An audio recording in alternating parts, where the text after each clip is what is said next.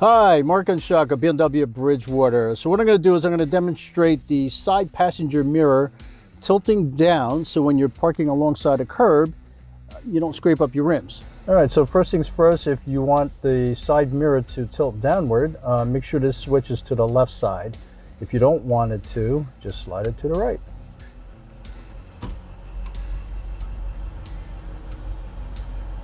Mark Ongsiako, BMW of Bridgewater. I hope that was helpful as far as showing you how to do the passenger side tilt down on the mirror to help you see the curb. If you have any questions, give me a call.